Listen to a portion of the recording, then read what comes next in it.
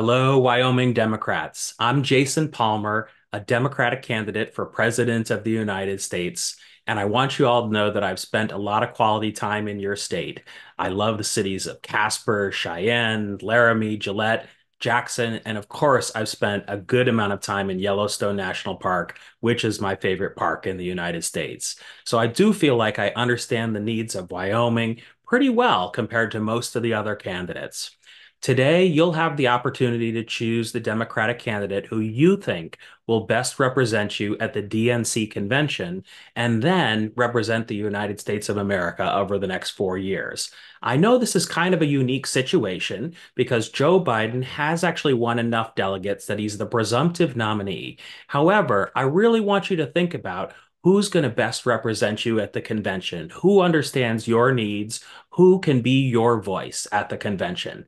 I believe that I'm the best choice to represent Wyoming at the convention. You're a state with unique beauty, unique challenges, and unique opportunities, and I want to earn your vote. But before I get started, you're probably wondering, who is this Jason Palmer? I've barely heard of him. Well, as an education and technology leader for the last 30 years, I've dedicated my career to improving educational outcomes for students and workers.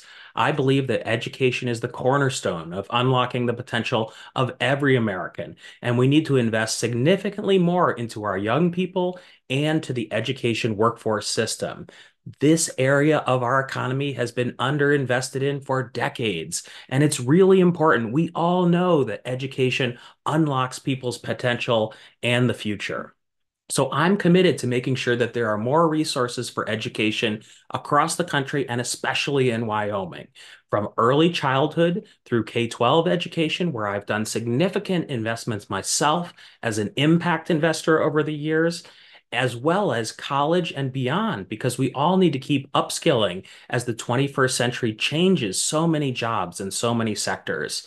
We will expand federal funding for education and create new pathways to apprenticeships, credentials, and lifelong learning when I'm president. In addition, I want to talk to you about the importance of the economy. If you look on my website at palmerforpresident.us, you'll see that a significant portion of the policies that I've outlined there are about how to improve our economy. I have important ideas about how to move us to what I call a new collar economy that's more digital and actually involves people working together across this great country of ours, regardless of where you live, making it more virtual and more middle class, reviving the American dream for everyone. But we also have to move to green energy, but do it in a way that doesn't displace workers who are actually working in oil and natural gas industries, which are so important right now as well.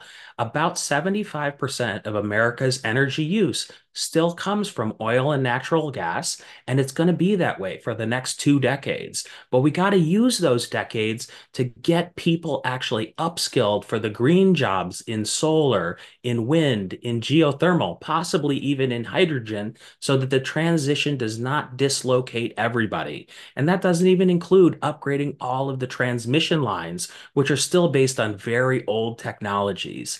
If you want to understand one main thing about me, I am all about innovation, but innovation has to put people first. We have to think about the skills and jobs that are going to be created in the future, and we need to train and upskill people so they're not afraid of the future, but they embrace the future. The Democratic Party can be the party of technology, but it needs to be a party that is people first when it comes to technology.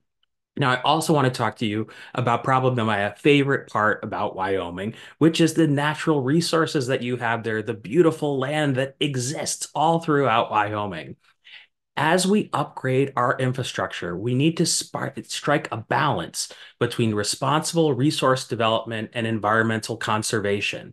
I actually served on the Smithsonian's board of the Conservation Biology Institute and National Zoo because I care so much about conservation. This is core to my being. And I want you to know that I think conservation needs to be a higher priority at the national level, and I will make it the forefront of my agenda. In addition, and I mentioned briefly infrastructure, we have passed a massive infrastructure bill in Washington, but there's very little to show for it right now. As someone who's been an executive my whole career, I've run multiple businesses, both as a founder and a turnaround CEO. I know how to get implementation done. We need someone in Washington who understands how to get implementations done, hire people for jobs, and execute the building. That's what's most needed over these next 4 years. In addition, I don't want you to think I'm shortchanging other key issues for your state, like healthcare, where we need to advocate for expanding healthcare services, telehealth, mental health support. These are problems all throughout the United States that need more resources, but I know especially in Wyoming. Now, if you've heard of me before, you probably have heard of me because of American Samoa, where I recently achieved a historic victory over Joe Biden and won delegates to the DNC convention. That victory demonstrates that my vision for America is resonating across diverse communities like your own. With your support, I want to stand up for Wyoming at the convention and actually talk about your issues, your needs, and give you greater voice at the convention. I know that is right now in Wyoming more of a Republican state than a Democratic state, and that might even be an understatement. But you may not know that's very similar in American Samoa. About 75% of the people of American Samoa are registered Republicans, and Democrats are vastly outnumbered. That probably sounds familiar because it's a little bit like that in Wyoming as well. At the DNC, I plan to use my delegates from American Samoa to be an advocate for our shared values, and I want to do the same for Wyoming. Together, we can build a brighter future for Wyoming and our nation.